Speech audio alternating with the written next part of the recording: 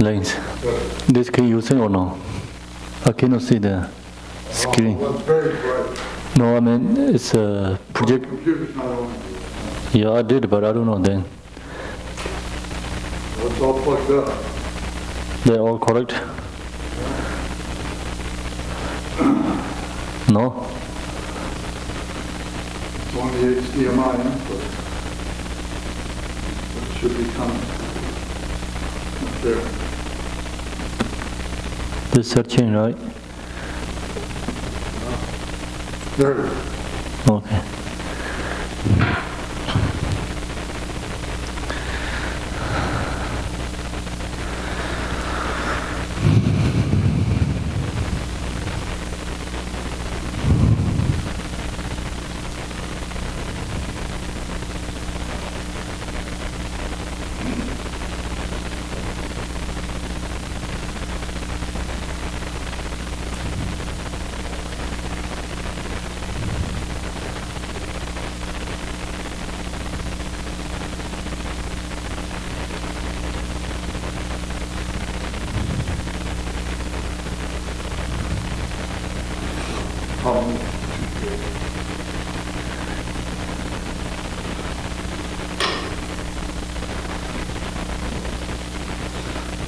Too big.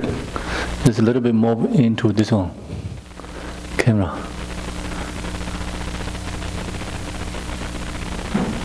Yeah. Okay, so we do the opening prayer.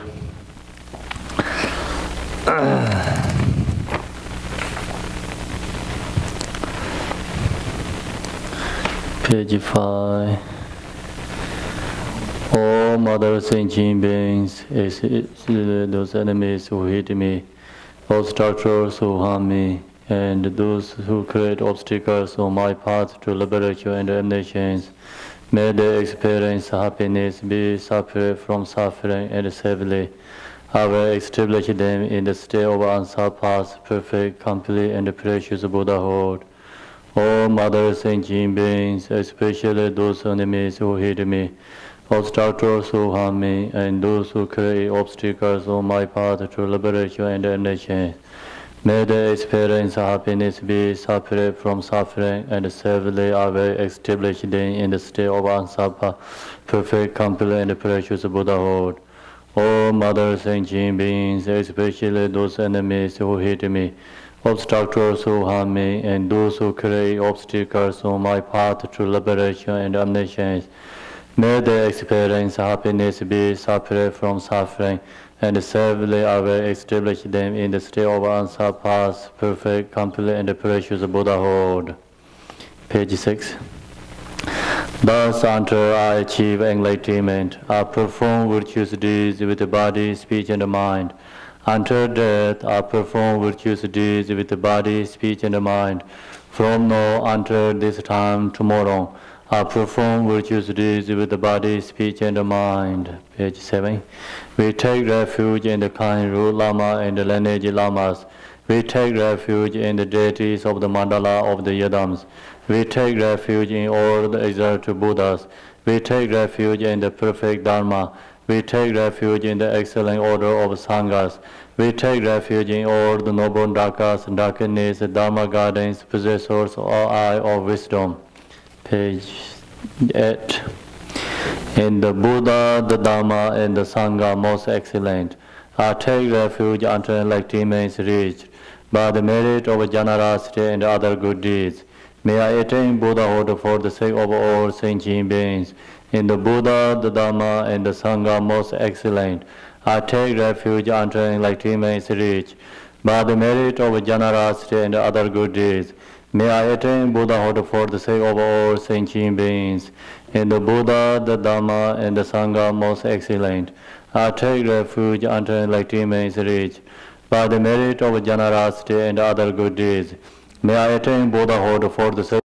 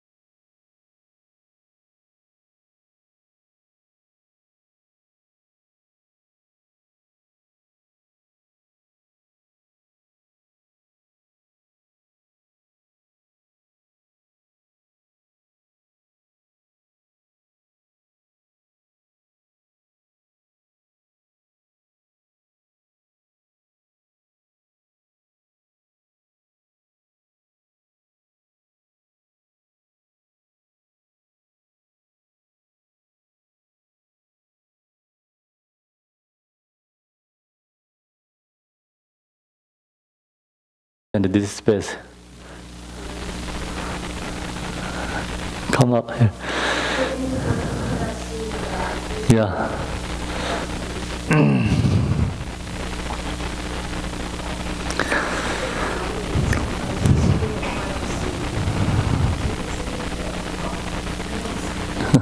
Come up here.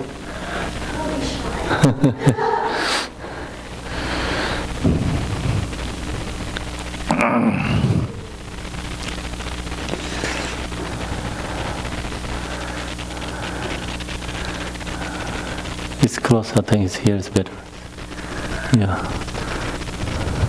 You okay? Can you see? Because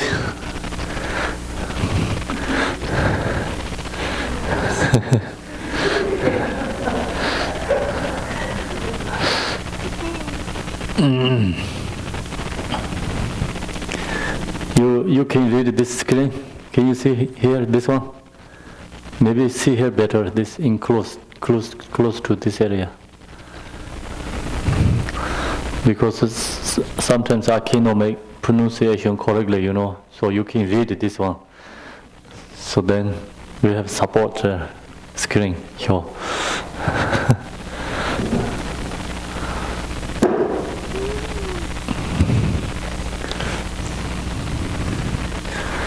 Okay, so today the teaching is a special insight meditation. So we need to know how to meditate first, you know, called the 7-point posture first. When we do the meditate, need to 7-point posture, leg is crossing, right? And you can sit in the chair, that's also okay. But who sit in the floor, so leg is crossing, this hand go to in the knees. Yeah, so sometimes put it like this way in the here also okay. But either one is which is easy for you. Go to knee and like this way and put here. The both is okay. Then shoulder must separate from the body. Cannot join like this, okay? Sometimes we stay like this. Then this habits is, you know, not change. Usually we some select habits. So shoulder is separate from the body. That's why we do stay like this. And then eye contact. Cannot look too far, cannot too close. Right amongst. So if I do meditate, like example, in this, the carpet is center area. You know, there's right amongst. Maybe how to say like 6 feet. 6 feet, 7 feet, like 10 feet, then the longer is too far away. And the too close also no good. Too close is become, mind is fogginess, you know, sleepy. And the too far is so many thoughts, distraction. So that's why eye contact is not too far, not too close. It's right amongst. But eye cannot you open wide, otherwise pain, you know. Then comes the tear also in the from the eye, it's painful. Then you can see so many different colors. But some people think that is something special experiencing, but it's not experiencing because your eye is too tight. Okay?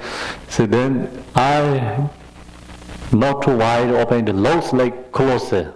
Lower leg close, but it's seeing object clearly, you know. Do you understand? Eye low, or maybe he's sleeping, or kind of like, but not like closing eye, can see object clearly.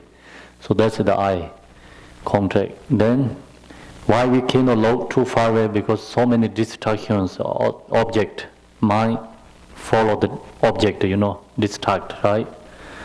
Sometimes we have fogginess, you know, mind is not so clear and sleepy. Then you look far away also good, but not always.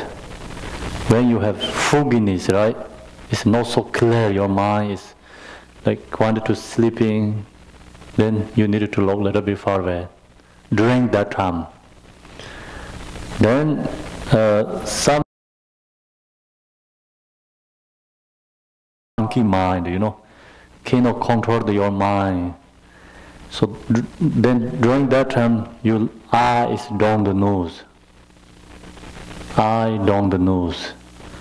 But usually, regularly, not too far, not too close, okay? So this, the eye, you need to know eye how to contact. Yeah, not always look far away, not always down the nose, depending on your individual's feeling, you know. Yeah, do you understand? Okay, so you know, understand my English, please hang up, okay? I can't try again. So then, tongue is very important. This, then breathe from the mouth. Okay, usually we breathe from the nose, right? So that's the afflictive emotion. You breathe from the mouth.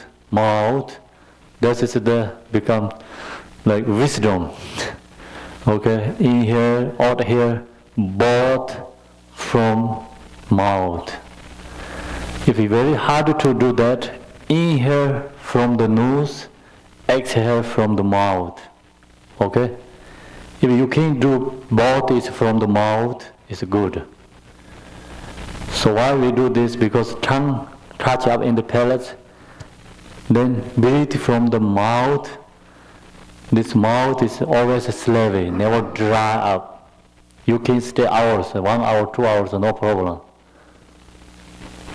If this touch up in the palate, then can breathe from the mouth, you know. Also breathe from the mouth is kind of forcing, you know, just live naturally. Inhale, exhale, just need to live naturally. So then body cannot be too tight. Too tight is tired, you know. It's too loose, then sleeping, right? That's why right amongst, we need to change our habits, some sort of habits. Usually you stay home, what do you do? Maybe you stay like this, right? Then this is meditation habits? No, right? Because then you have some, maybe something thoughts come on, or maybe watch television. You will be talking with people, something, see this John here. So that's, we need to change habits. When you sit down, naturally meditation, posture then comes in meditation naturally. You know, we need to change our some sort of habits, change it to meditation habits. One day you have very good meditate, then this posture also, 7-point posture also not important. You can do sleeping meditation, you can eating meditation, you know, you can walking meditation. That's all become possible. The beginner must have to follow the rules. Otherwise we have strong habits, some sort of habits, worldly activity, you know, thought comes. So the change habits. And then we go to this one. Today is the spatial insight meditation. So if you don't know shamatha meditation, this one a little bit hard. But shamatha spatial insight meditation must have to have a balance. You know, balance, right? Too much komo abading, no. Like sometimes we call vipassana, spatial insight, right? You know these words? What is it? Vipassana, spatial insight meditation is the same, right? Vipassana is Sanskrit, spatial insight meditation is English, yeah? Then komo abading, and shamatha is the same meaning. Sometimes I use shamatha, sometimes I use komo abading meditation. So this all same meaning. So shamatha meditation, vipassana, this is Sanskrit use the right words. Shamatha, vipassana must have to have a balance. So first usually we talk about shamatha, and mind is calm, relax, then go into the spatial insight meditation, the vipassana. So spatial insight meditation here, you can see the screen, right? Okay, this vipassana, spatial insight meditation, same meaning. Vipassana. Seeing, so vipassana, the meaning is here. Seeing beyond, Tibetan called Lam Thong. Tibetan name is Lam Thong. The meaning is looking deeply into the suchness nature. Where we looking? We looking to the object or not? Not looking to the object, right? Usually we always looking to the object. We never look to the deeply into the suchness nature. Where is the suchness nature? Our own mind, right? Our own mind is called suchness nature.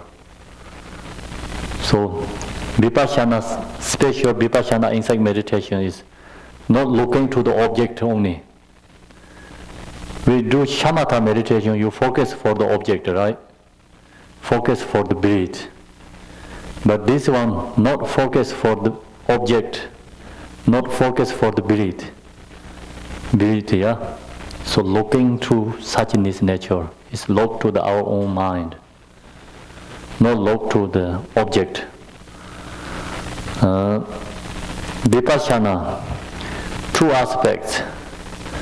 So this one important. Vipassana meaning has two aspects. Two aspects. Analytical or discursive meditation, that's first one. Second one, non-conceptual meditation or rest in the mind. These two is very important. There is space more close.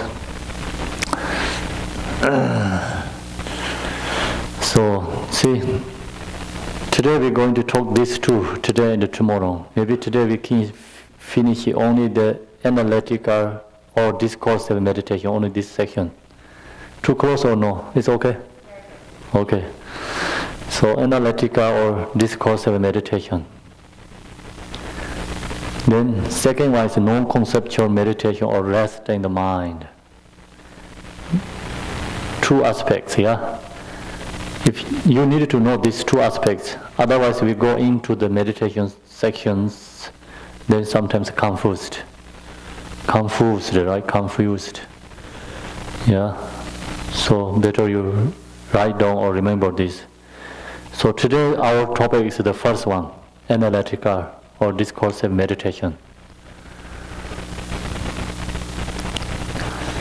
Then we go to second section. It's okay, right? You understand, yeah?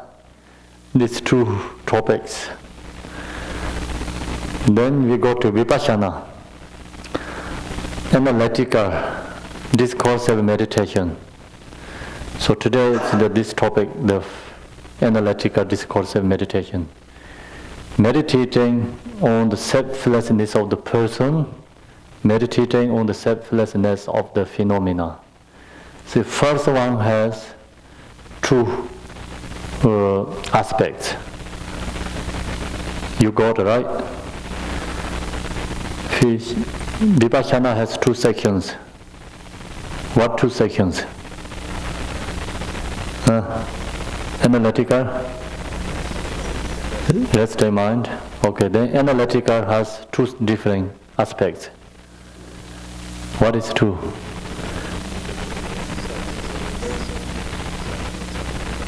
Yeah.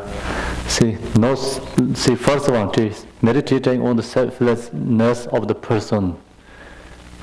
Meaning is look to our form, our body, investigate. Person means, usually like I am, right? So this is analyze, where is the I am? Person means, where is the person? So analyze for the person. Second one is meditating on the selflessness of phenomena. Not only the person, look to all the object and the subject, all the every subject object. Where is the selflessness? So these are all the